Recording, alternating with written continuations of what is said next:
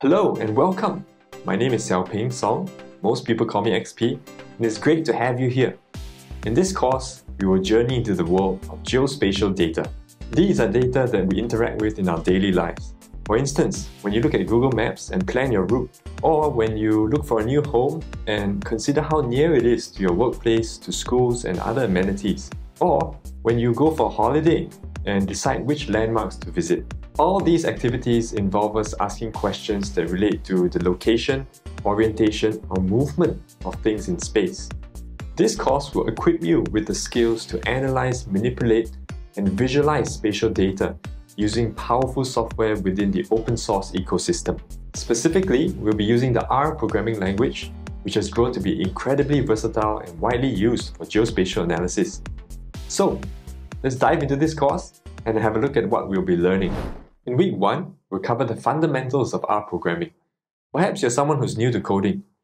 Most online courses will have you work in a predetermined environment through your web browser.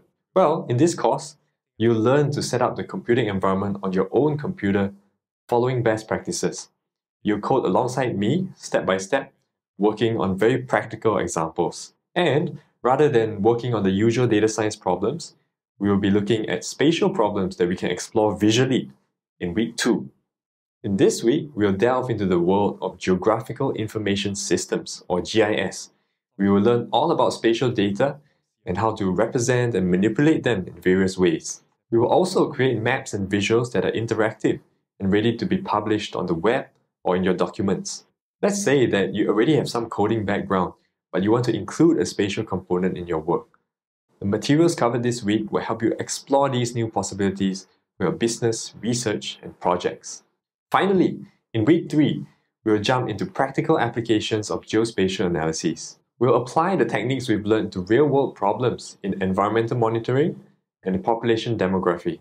This section will be especially interesting for geospatial or GIS professionals working in fields like urban planning, landscape architecture, transportation, or logistics. Perhaps you've heard about the wide selection of geospatial tools in R and want to explore the open source ecosystem. This week is your gateway to developing automated data processing workflows with scripts and templates that you can readily apply to your own work. So, I hope you're as excited as I am to join me on this learning journey. Remember, you can speed up or slow down the video playback to learn at your own pace. I look forward to seeing you in class.